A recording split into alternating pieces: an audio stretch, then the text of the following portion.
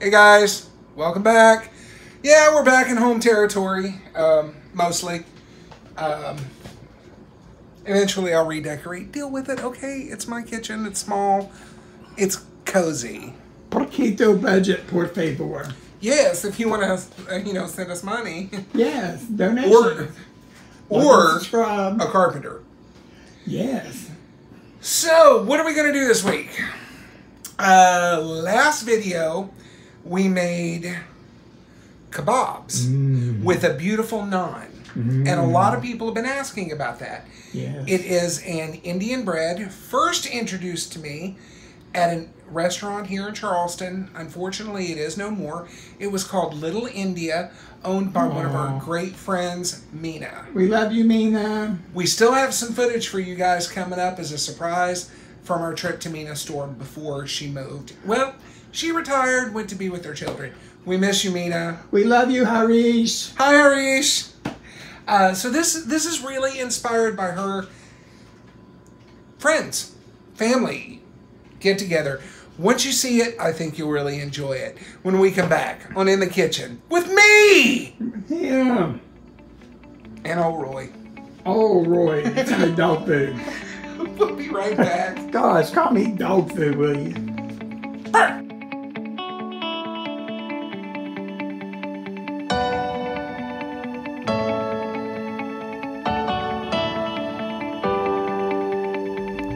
Hey guys, welcome back.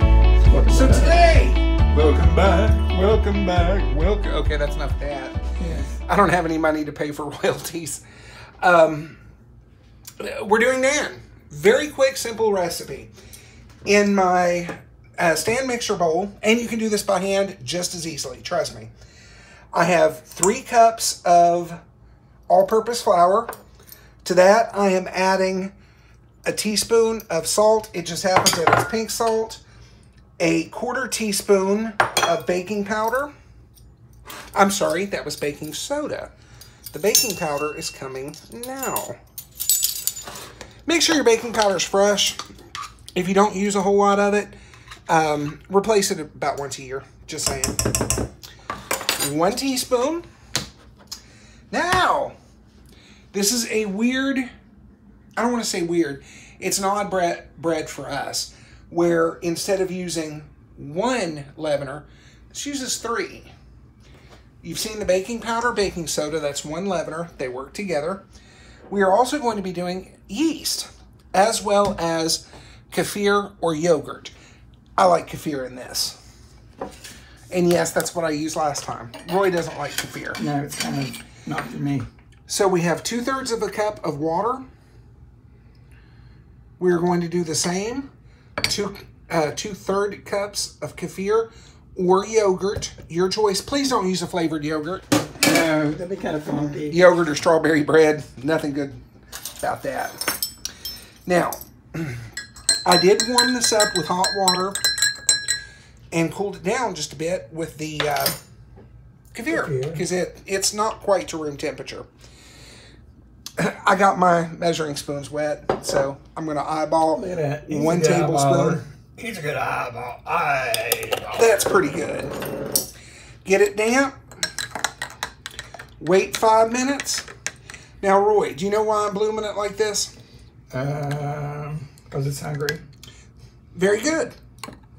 That's what I forgot to put in there. Okay. Thank you for saying that. And a tablespoon of sugar to give the yeast something to eat. Yeah, see, now you was throwing them into the desert. Hey, we're still a little rusty at this. Okay. So we're going to let this sit for 5 minutes. Let it get happy. There is also a second reason why you want to bloom your yeast. If you're going to go through all this trouble, use your ingredients, make sure your yeast is alive. Yes. I keep mine in the freezer, container like this, throw it back in the freezer when I'm done. I've never really had a problem with that, and this yeast is probably a year-ish old. So, again, quick recap. 3 cups of all-purpose flour, tablespoon of salt. Don't use a coarse salt. It doesn't dissolve really well in this. A teaspoon of baking powder, 1/4 teaspoon baking soda, tablespoon of yeast, Yes. When we get back, we'll show you the other ingredients. Got to wait for this to wake up a little bit. Mix it, get it going. Since you're here, and there's going to be a quick little break. Yeah. Well, super quick for y'all. It's going to be about 10 minutes for us. And a quiz. I'm not asking. Well, yeah, probably going to be a quiz. You always say it to me. You know, you better watch this because there's going to be a quiz. Oh, yeah. That is one of the things I tell him. I would throw that out there. So he has a real bad habit of not watching things that I send him, like food ideas and things like that. And I said, you better watch it because there's going to be a quiz later.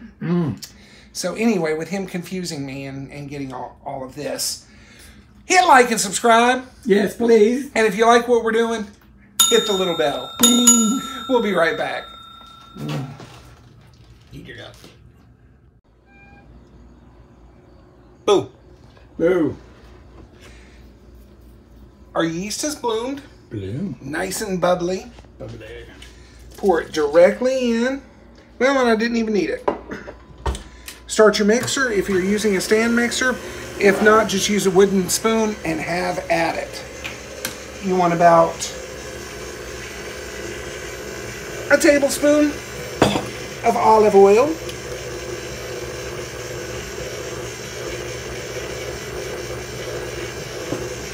That's a tablespoon.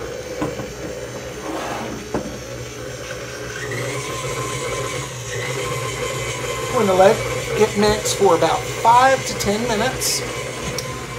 The kneading, mixing. Next, we're going to make the garlic butter. Well, actually, we're just going to get it started because I wasn't thinking and I didn't pre-chop my garlic. Oh, no. Sorry. That's my fault. You want that's about a half a stick of butter, but we're going to be making 12 to 20, depending on how big these naan get. And you can do any topping you want. Topping, I don't want to say sauce, butter. You can use plain butter, garlic butter, which is the most common garlic butter naan. You can even throw some sesames on it with the butter. We're doing the garlic and cilantro. We'll be right back.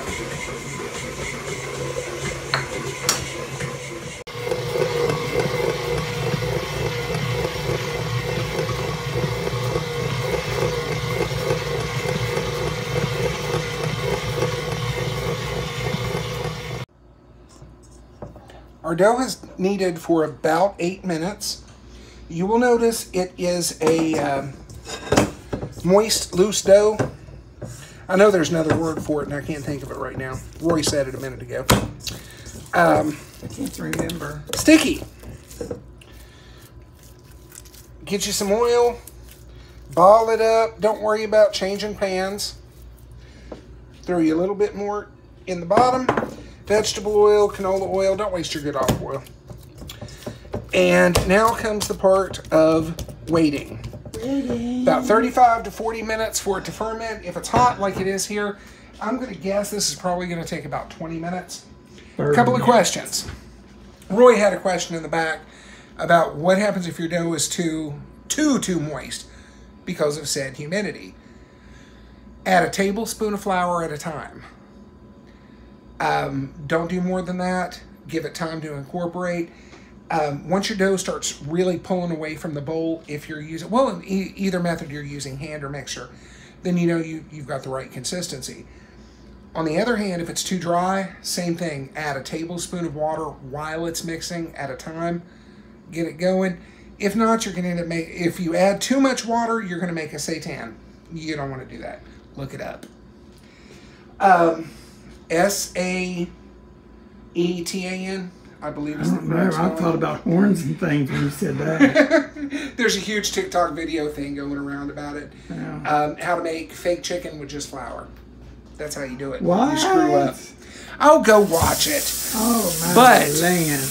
while you're watching it, or before you go watch it, do us a favor. You know what? Hit like and subscribe. Yeah. And if you like what we're doing, And want to see us again? hit the little bell. Ding, ding. When we come back, we'll show you how to get this together. We'll finish chopping up our herbs and garlic for the butter, which is now key. Really good clarified butter. We'll be right back.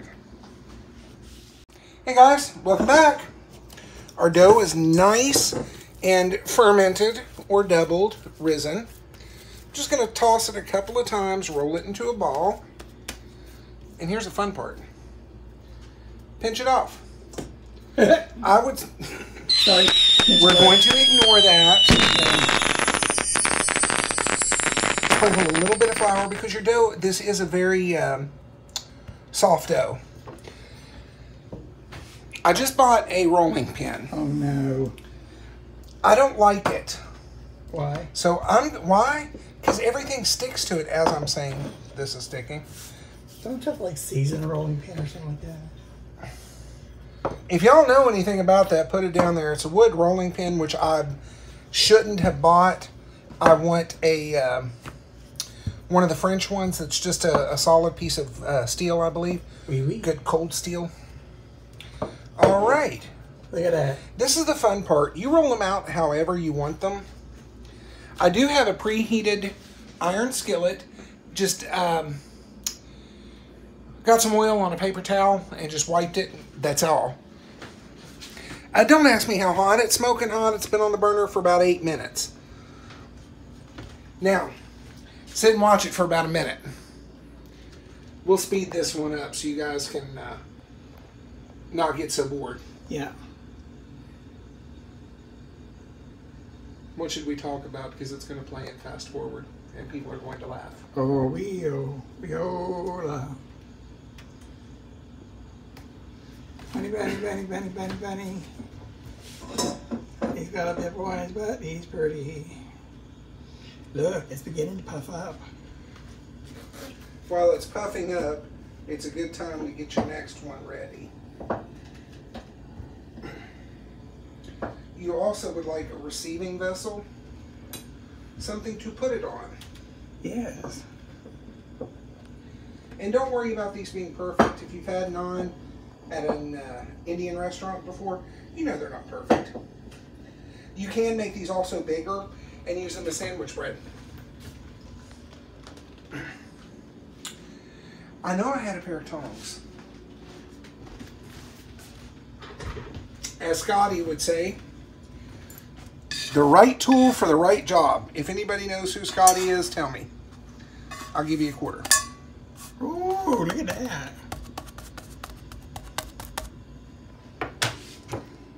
that. Now to show you a quickie, This is my melted butter, and yes, I did use browned butter, clarified butter. Lots and lots of garlic. Right on top.